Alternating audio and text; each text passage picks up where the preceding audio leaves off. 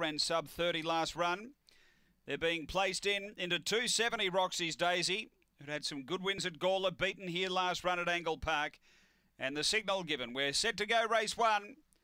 Fave off the inside, Roxy's Daisy's had good support. Racing, Roxy's Daisy stepped only fairly. There's Pace, Stitchem Rosie, and now Go Brandy really getting busy. Go Brandy put a bit of a gap on the Merly, out by 2. Stitchem Rosie second, Dance and Sing third, and they've got away. Beraluki next. Roxy's Daisy's a minute back there with it, Mathematics, and also Fantastic Hope down the back. Leader is Go Brandy, out by 2. Stitchem Rosie doing the chasing. Then came Dance and Sing. They're up to the turn though, and Go Brandy clear over Stitchem Rosie. Dance and Sing late. Go Brandy grabbed by Stitchem Rosie, and Stitchem Rosie beats Go Brandy. Third, Dance and Sing, and fourth home, Beraluki. Next in, Mathematics, and the favourites, Roxy's Daisy and Fantastic Hope, nowhere to be seen.